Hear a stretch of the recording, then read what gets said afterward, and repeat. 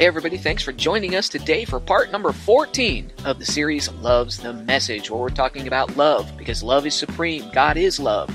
But what is love? Love is action. And we talk about what the Bible has to say about that during this series. And your scripture verse today is 1 Corinthians chapter 13, verse 7, which says, love always hopes. So if you email us that scripture verse, along with the keyword that I'm going to give you here shortly in the teaching, then we will send you one of our weekly prize packs in the mail. And who doesn't like getting some fun stuff in the mail?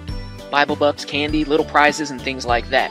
So here we go. Love always hopes. Now that word hopes means to expect or anticipate. It was funny, back when I was a kid, back way in the 70s, there was this ketchup commercial on, and the tagline in the commercial was anticipation, because the folks that were using this brand of ketchup, they would turn the bottle upside down for the ketchup to come out, but it would take a long, long time. They knew it was going to taste good once it finally got on their French fries or their hamburger or whatever, but they would sit there and wait and wait and wait, and so they anticipated, they expected for that point in time when the ketchup would actually come out of their bottle, go on their food, and then they could eat it, and it would taste great. And that's a little bit of the way that biblical hope is. Hope expects or anticipates. Well, it expects or anticipates what? Well, number one, it hopes for or anticipates the goodness that God has for us directly in our lives. 2 Peter chapter 1 verse 4 talks about the great and exceeding promises that God has given us. And God has promised us as Christians, if we love and trust Jesus as our Lord and Savior, He's promised us a lot of things. For instance, He's promised us a home in heaven when our life on this earth is done. One day when our life on this earth is done, we're in heaven with Him. We'll also have perfect health. He's promised us satisfying jobs and relationships in our lives. Now, the promises that God has for us, they can take time, sometimes even years to pass. And that's a little bit difficult because we're so used to everything happening so quickly in our lives. We've got fast internet, people drive fast cars, we seem to be able to get information just at the snap of a finger. And so we're not used to things taking time. But if you look at people in the Bible that were strong people of faith, oftentimes the promises that God had made them in their lives took even years to come to pass at times. But that's why love always hopes, because hope in the Bible isn't sort of some wishy-washy, oh, I wish and maybe. It's a confident expectation that God will bring the good things that He has promised us in our lives and in our future. He will bring those things to pass. So one, love always hopes in the good promises that God has given us directly, things that come straight from His hand into our lives.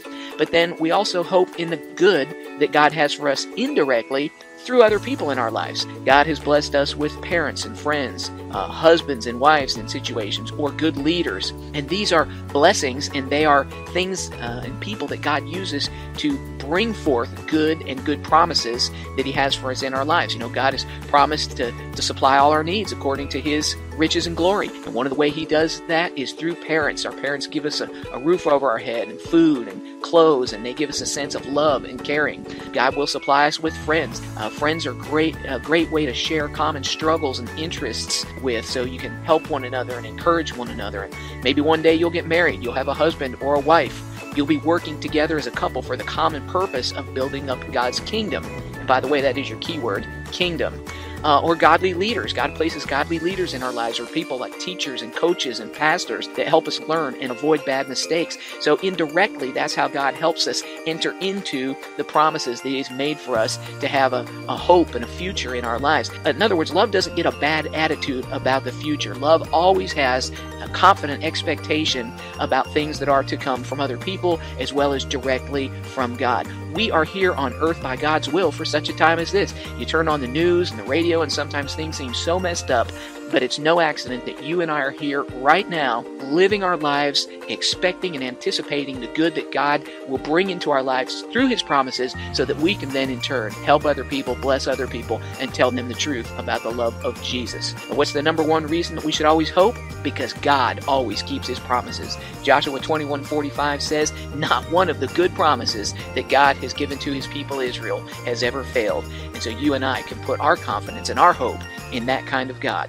Well, that's it for today. And until next week, Heavenly Father, thank You for hope.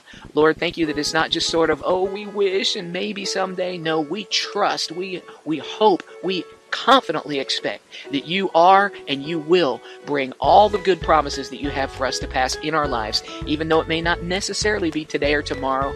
It could be a week, a month, or even years, but you will do what you said you would do, because that's the kind of God you are. In Jesus' name. Everybody said?